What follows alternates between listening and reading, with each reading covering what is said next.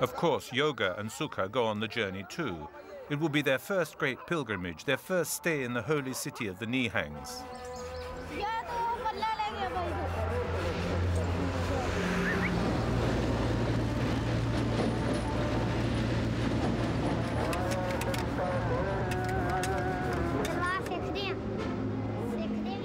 I look after the horses and continue to learn how to handle the weapons. One day, would you like to be like the Babaji? What? Me like the Babaji? It's not only learning how to fight which makes you a Babaji. It's much more difficult than that. In spite of his youth, Yoga has already understood that to become a respected master, it is not enough to be a good swordsman.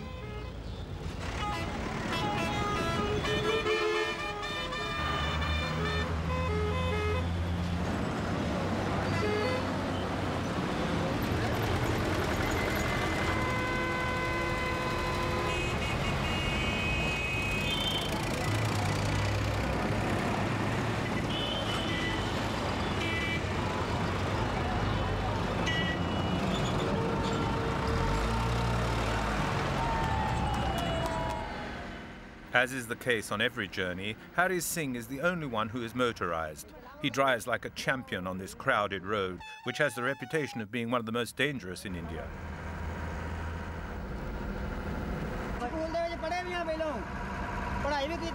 There isn't a job in the world I haven't done.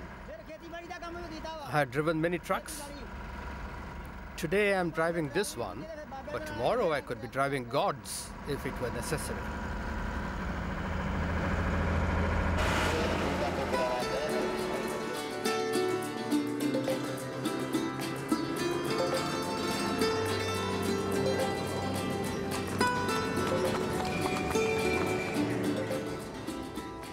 The Nihangs have left in small groups.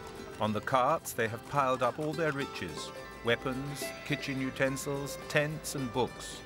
Enough food to live on during the 8-day-long festival of Holla Mohalla.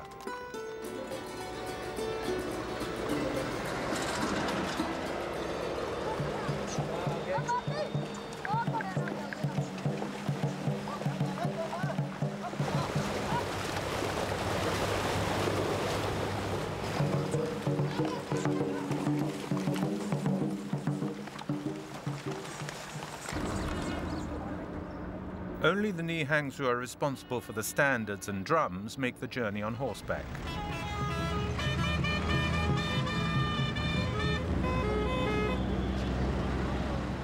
The festival of Holla Mohalla is not for Nihangs alone. Almost all the Sikhs in India gather together here. Some of them have taken several weeks to get to the city.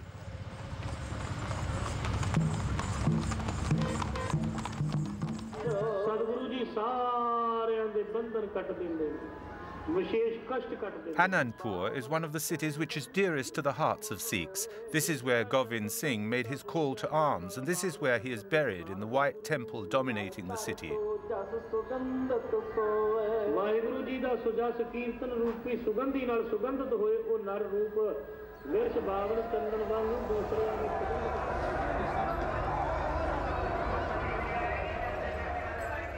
The Nihangs have set up camp in a large field just outside the city.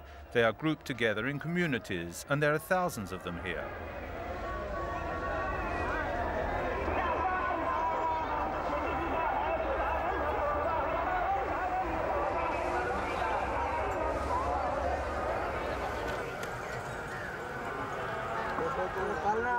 Whenever they travel, Yoga and Sukha share Hari Singh's tent.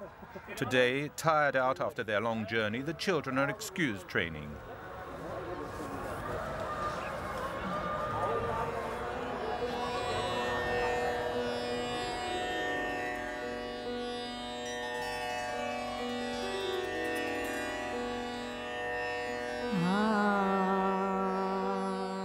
Hari Singh takes particular care of his hair. His turban is nearly 25 meters long.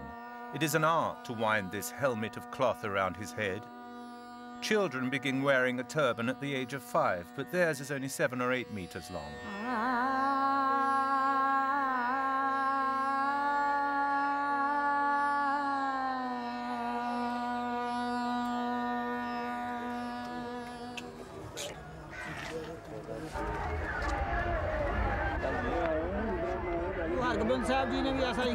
Our Guru Gobind Singh gave us these swords. In one hand, we hold this sword, and in the other, this necklace. This signifies that we try to give justice with love and in peace.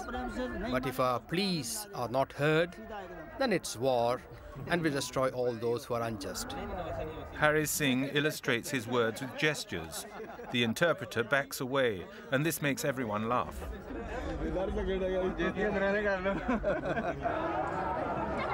Yoga's father, Udham, is in Anandpur too. No, it's not bang. We gave them masala. Is it to drug them?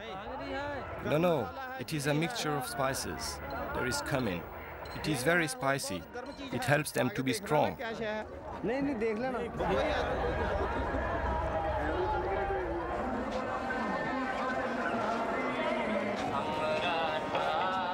Normally, there are only about 5,000 inhabitants in Anandpur. During the festival of Holla Mohalla, 2 million pilgrims invade the streets.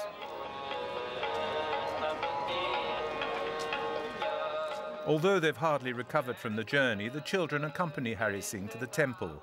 There is no special time or day to pay homage to the memory of Gobind Singh.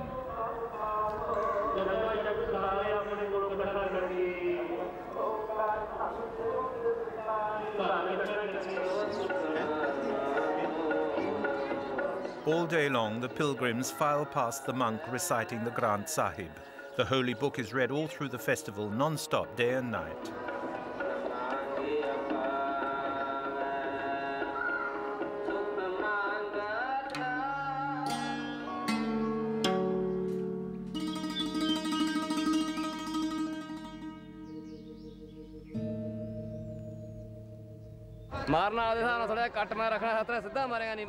The choice of a sword is of prime importance to a Nihang.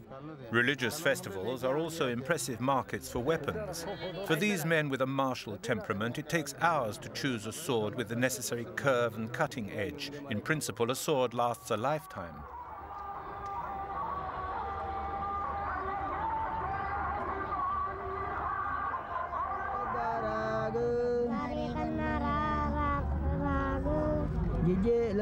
Even during festivals, the education of the children is not neglected.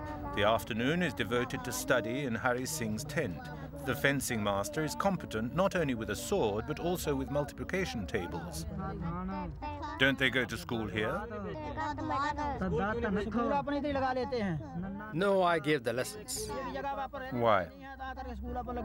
It's always like this when we are on the move. The teacher stays in the village. All our young warriors have been taught in this way. The children mustn't get behind with their lessons. Do you learn English? No, because the master does not know it. What do you learn then? Punjabi. Is he strict with you? From time to time.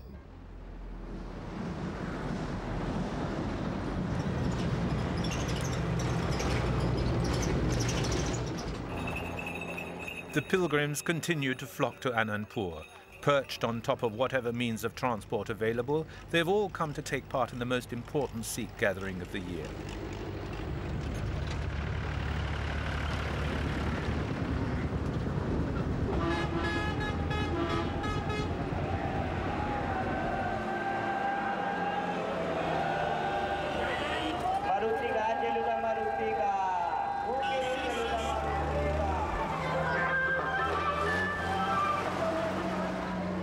All religious festivals in India are a mixture of the sacred and the profane. The week-long festival is a meeting place for peddlers. Everything can be found in their makeshift stalls, from stainless steel saucepans to religious images.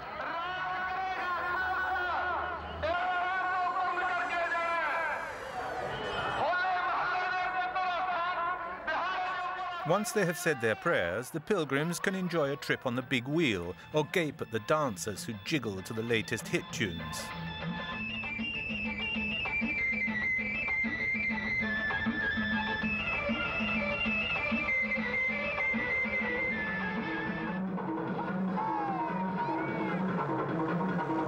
There is even a circus which has pitched its big top not far from the camp, but Yoga and Sukha are not allowed to go to the show. A young Nihang's only form of recreation is to learn how to handle weapons and horses. These children have no idea what toys are, and they feel no need for them. They are already so proud to belong to the elite of Sikh society.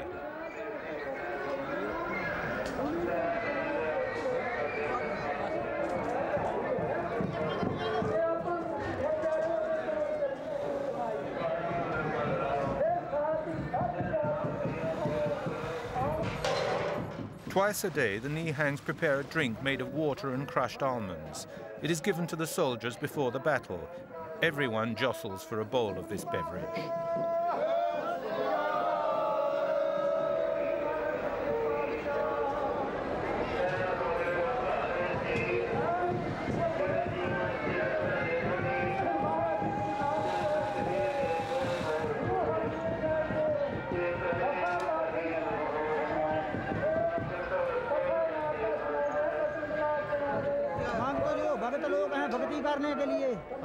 We have been preparing this drink for centuries. Only the Nihangs know how to prepare it. Is this what you call bang? No. Bhang is made with herbs.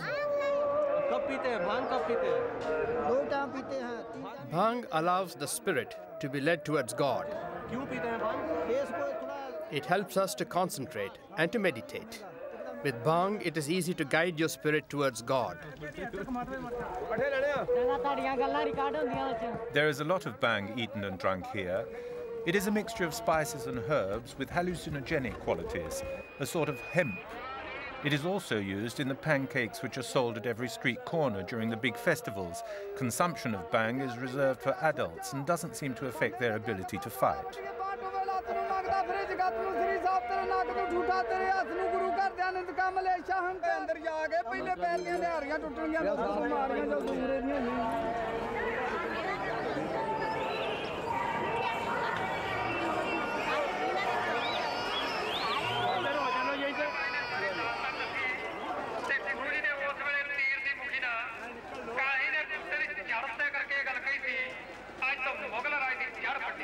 Some of the Nihang's wives have also come to Anandpur. They have their own camp not far away from the men. We always wear a dagger too. It is compulsory, as it is the symbol of our religion. Every year I come to Anandpur. My husband is here too. We came by tractor. There are more than 500 of us from the same village. To see Guru Gobind Singh is the most important thing for us. We have come here to pay our respects and to serve him. It is our duty.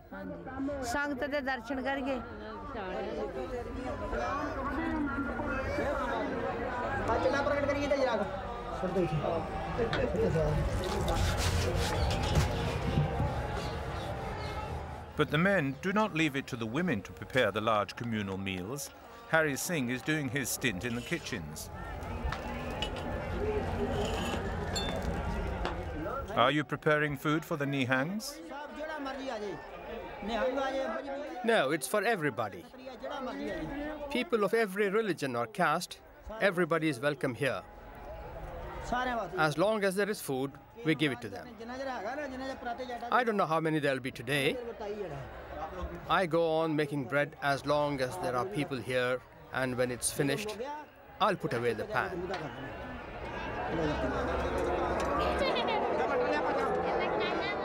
Sikh hospitality is no vain boast. Today, thanks to them, more than 1,000 people will have eaten a hot meal.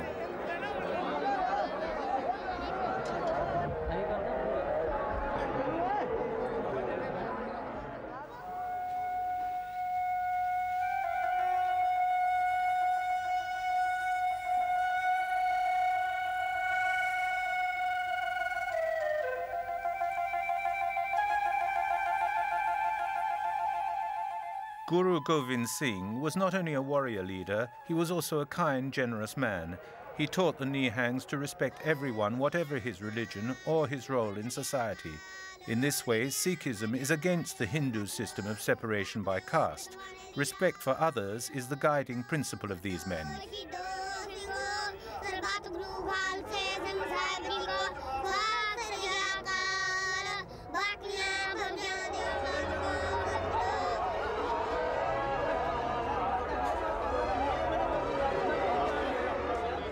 Life in the camp is well organized in spite of the apparent confusion. The Nihangs divide their time between reading, prayers, and looking after their horses or themselves.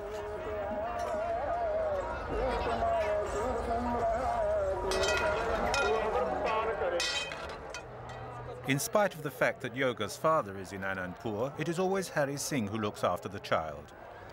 A young person has no privileges within a community.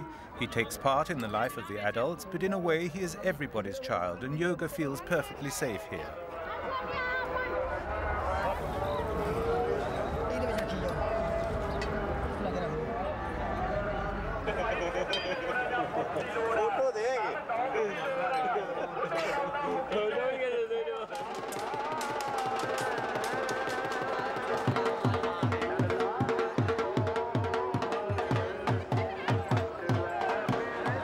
In Anandpur, the Nihangs are rather like the kings of the festival. They always have an audience. Night and day, the pilgrims stream to the temple. The merry-go-rounds and the sideshows are always full.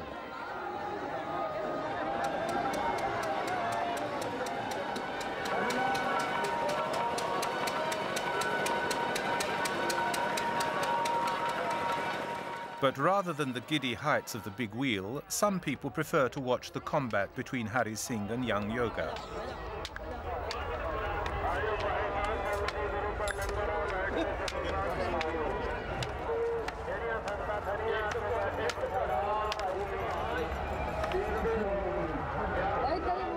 Since his arrival in Anandpur, Hari Singh has put on his yellow tunic. This is the colour of sacrifice. It is worn in memory of Guru Govind Singh, who, in this city, called upon the Nihangs to give up their lives to save their religion.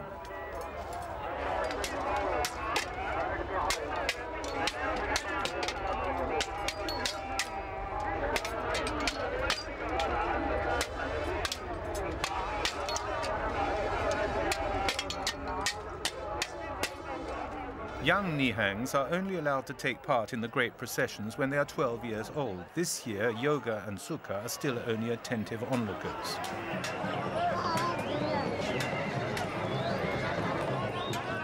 The final day of the festival of Holla Mohalla is beginning. All the Nihangs parade down the main street of Anandpur. Each community is grouped behind its standard.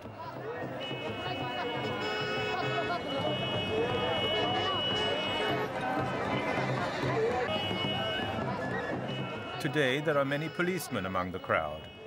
Most of them are Sikhs themselves, which is not surprising. Sikhs number more than 10% in the Indian army and police force. This religion, with its warrior origins, has provided India with its greatest military leaders. Nevertheless, the government is rather wary when enormous gatherings like this take place.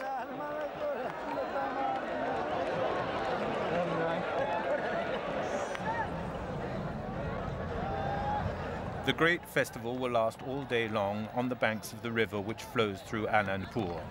Exhibitions of skill and single combats are cheered and applauded by the public and the children.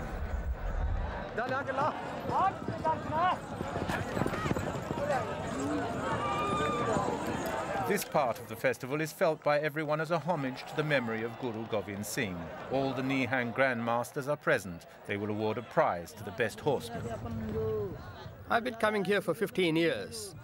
We have to show all the Sikhs in India that we are carrying on the tradition and that we are always in the service of our faith and that we are faithful to our Guru Govind Singh. What's happening here? These are games and combats. Was there a battle here? No. The Nihang army's first battle took place over there at the fort of Anandpur. That was 300 years ago.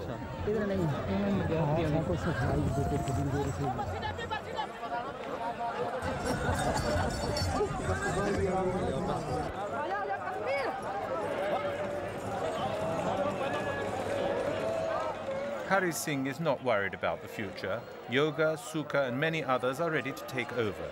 The Sikh religion has its rightful place in multi-religious India. The separatist ambitions of certain extremists have calmed down, and for centuries the Nihangs, these horsemen of God, have continued to respect the same laws, arms in the service of God and men in the service of others.